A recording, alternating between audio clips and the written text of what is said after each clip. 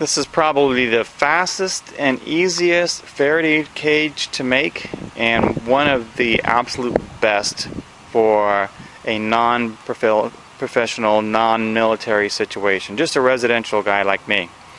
This is a steel garbage can I picked up at Home Depot yesterday, and it is going to be my Faraday. Matter of fact, it is my Faraday cage. You can use steel, you can use aluminum, copper.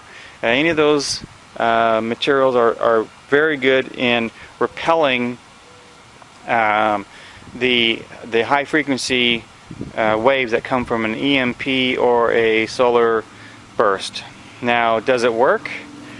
You can tell it's not grounded. It's sitting here in the middle of my driveway here. There's no grounding on it. But how can you tell whether it works? How can you test to see if a Faraday cage works? Now, some people say microwaves work. How can you tell? Do you stick a cell phone in there? What do you do? Well, take a look. Hear that? Oh, it's gone. Hear that? What you do is you stick an FM radio inside of your Faraday cage and see if it works. Now, what's interesting, when I put this radio in, if I have the lid on, you can still hear the radio playing. Let me get a little closer. And when I bring the lid over, it's still playing. I don't know if you can hear it. But when I put the lid down, now all I hear is static. There is absolutely no music at all. Open it up a little bit. Just a tad, break that seal, and you can hear it. The bigger the opening, the more frequency you get in there. So, you want to make sure that you have a Faraday cage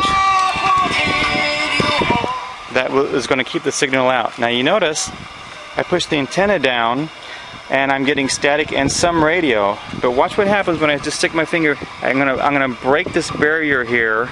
Just put my finger down in here. Just break the barrier, and that is enough to allow the frequency for my body to be an antenna and bring the waves in there. So you need to be very careful. Make sure that you test your Faraday cage before you start using it. So I'm gonna turn this radio off and tell you how I made it. This cost me $22 at Home Depot, and what I did is I took the garbage can and I stopped at a construction site here in my development, picked up a couple pieces of cardboard that were in the garbage pile. I took my garbage can and set it on top of this piece of cardboard here, and drew a circle around it. I don't know if you can see that.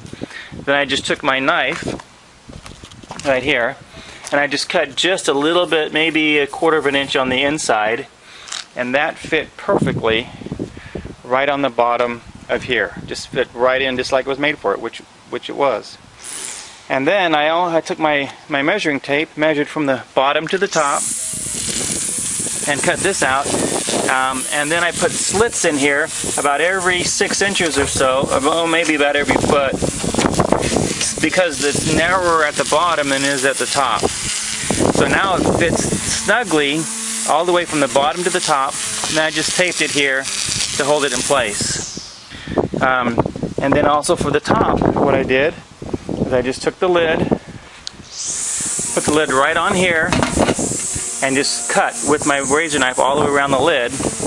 Then I took the cardboard out and did a slit all the way to the center, and just bent the cardboard so it just fits snugly inside the lid. So there's no tape or anything like that. So when this is on there, the metal on the edges of the lid touches the metal on here, seals that up, and I have a Faraday cage. So, what am I going to put in my Faraday cage? I'm going to put in all my